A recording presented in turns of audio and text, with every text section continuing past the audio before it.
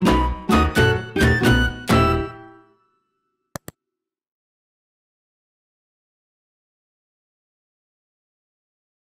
the most common type of primary cell in use is the Leclanche cell.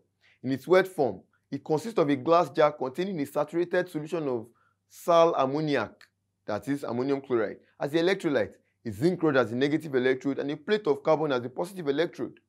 A mixture of manganese dioxide and powdered carbon is pressed around the carbon rod and then enclosed in a porous pot, which the solution can soak through. The manganese dioxide acts as the depolarizer, while the powdered carbon gives greater conductivity. Now, the e.m.f of the Leclanche cell is 1.4, 1.5 volts, and the internal resistance of a normal size cell is 1 ohm. The wet cells are now going obsolete. They were once majorly used to supply power to landline telephone installations in remote areas. Now, a dry cell is a type of electric battery commonly used for portable electrical devices. It was developed in 1886 by the German scientist Karl Gassner after the development of wet zinc carbon batteries by Georges Leclanche in the 1866. The modern version was developed by Japanese Sakiso Yai in 1887. Now, a dry cell uses a paste electrolyte with only enough moisture to allow current to flow.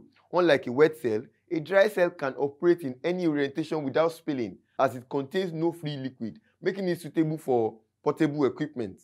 By comparison, the first wet cell were typically fragile glass containers with lead rods hanging from open top and needed careful handling to avoid spillage. Lead acid batteries did not achieve the safety and portability of the dry cell until the development of the gel battery. Now, wet cells have continued to be used for high drain applications such as starting internal combustion engines, because inhibiting the electrolyte flow tends to reduce the current capability. Now, a common dry cell is the zinc carbon cell, sometimes called the dry Leclanche cell, with a nominal voltage of 1.5 volts, the same as the alkaline cell, since both use the same zinc manganese dioxide combination.